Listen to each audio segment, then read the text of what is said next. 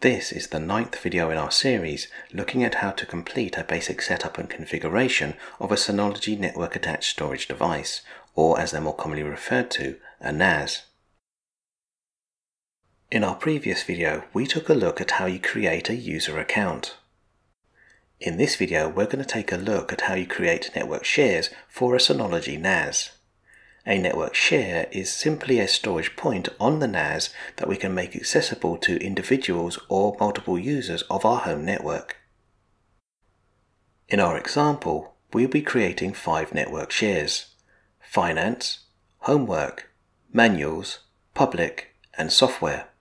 Our aim is to give you a few suggestions for the types of shares that you can create for your own home network. The finance share is a network share that we will use to keep information about our household accounts. This could include a household ledger, our bank account details, correspondence, and invoices. The homework share is a network share that we can use to keep a backup copy of a child's schoolwork or a business report that you have written for work. By being stored on our NAS, any document in the homework share will be backed up, and if we desire, we can make accessible via the internet.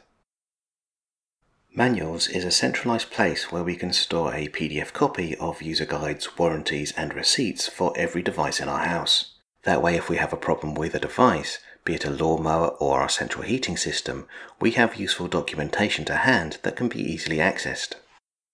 The public share is a general purpose folder that everyone who has an account on our network can use.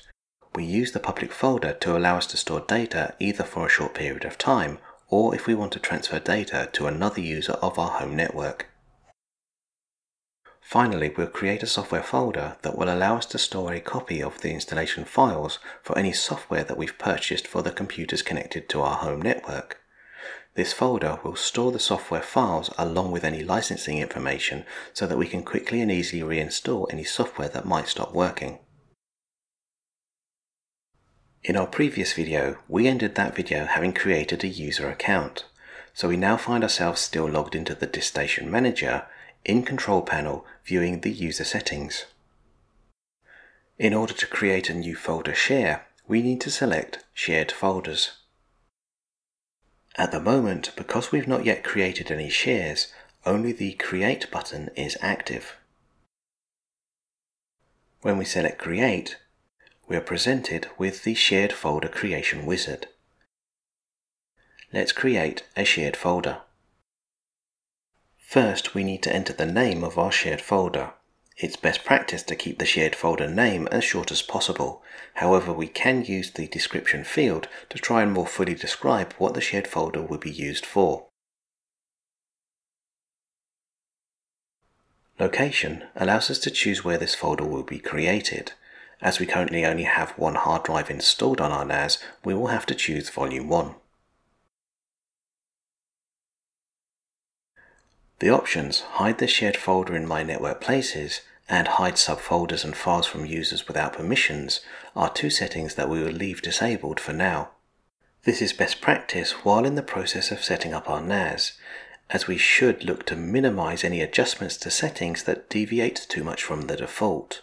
Only once we know that our network shares are accessible to each device on our network should we start to tweak settings, and then those changes should be small changes so that we can easily roll back the changes if we find the network share stops working correctly.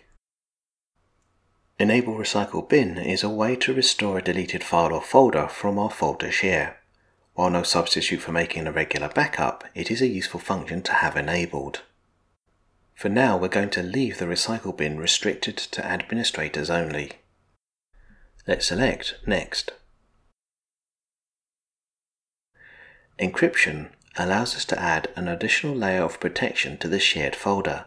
However, unless your NAS has dedicated hardware for dealing with the encryption and decryption of data, enabling this feature will adversely affect the performance of your NAS.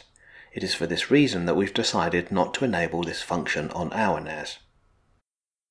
When we select Next, we're given a summary of the settings that we have chosen for the creation of this shared folder. The final section of the Shared Folder Creation wizard allows us to set the group and user permissions for this share. At the moment, only the administrator accounts have read-write access over the folder. As we'll be looking at groups and user permissions in the next video in this series, we'll be leaving these settings on their defaults by selecting OK.